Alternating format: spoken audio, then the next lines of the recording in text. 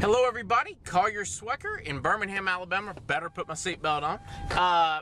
In Birmingham, Alabama. Hope everybody's having an awesome day. Wanted to talk a little bit about, and I've talked about it in the past a little bit, but I'm finding more and more people as they move on to a new home or they're getting ready to rent the house, that they still are not making sure they update their insurance policy to show that it's vacant or that they're renting their home.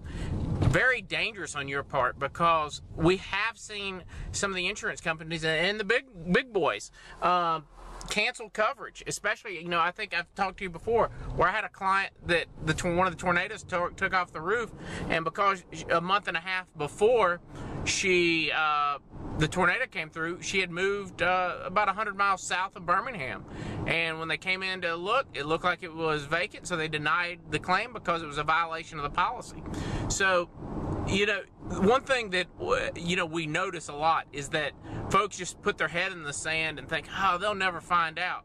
Well, they're not going to proactively tell you till the lawyers get involved and they depose you or they ask you questions about, where were you living at the time and those type of things. And it's a clear violation of almost all the regular homeowners policies that, you got to be living in that house, or you need to make sure you change that coverage to either vacant house coverage or that you have coverage for renters. And quite frankly, if you don't have regular coverage for tenants, you may be running a risk. You have third parties living in that house and exposing yourself to a ton of liability, because you really can't control who comes in and out of that house once you rent it. So you need to make sure you're fully covered there from a liability standpoint and the property standpoint. So anyway, just wanted to remind everybody, make sure you change those policies when you change the occupancy status on your home.